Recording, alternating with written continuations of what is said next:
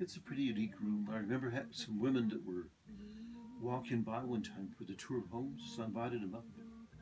And lo and behold, I knew all of their husbands. They were all professors at the university. And this French one, her husband had died. She said, "Why, this has to be one of the most beautiful rooms in El Paso." And I kind of agree with her. It's a unique little place, creates a nice atmosphere. One of my sisters, I had 8 older sisters. This one is now 90 years old. She came one day and she said, "Why don't you all just leave and go to Juarez or something? I just want to stay here alone." When we all got back, she said, "I could have died in this library. It's so peaceful here." And then she says, "And don't leave anything to the family. This is the legacy that should be preserved for the people," she said.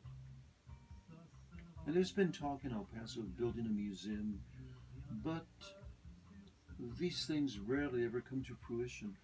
It's expensive to have a museum. Now that people leave their collections to institutions, they want you to actually leave enough money, an endowment, so that the collection can be preserved and shown and whatever they do, curated. So it's kind of a problem when you're approaching the end of your life. Somebody once said, you spend half of your life collecting and the other half disposing of it. It's very true. When you're young, you never give it much thought. And I never set out to be a collector.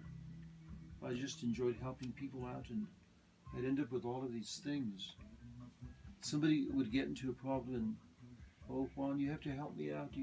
You're the only one that would appreciate what I have, and you can have it very inexpensively." So I'd end up with all of these things, which I would eventually distribute. I never have liked selling things. I'd rather give them to people that will enjoy them. So it makes life interesting.